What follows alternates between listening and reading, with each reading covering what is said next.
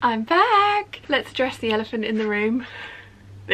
I went to my usual hairdressers yesterday. I asked for a fringe, which I have definitely got, and I mean, it's okay.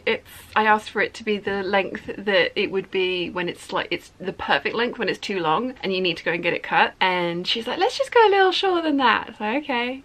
So it'll grow out. I also asked for a trim and long layers in my hair, and that's not what I've walked out with. I'll put this photo in here. This was me literally having walked out of the hairdressers and going to meet mum at her club, her bridge club. I did the very British thing of saying thank you, paying and tipping my hairdresser, walking out and bursting into tears.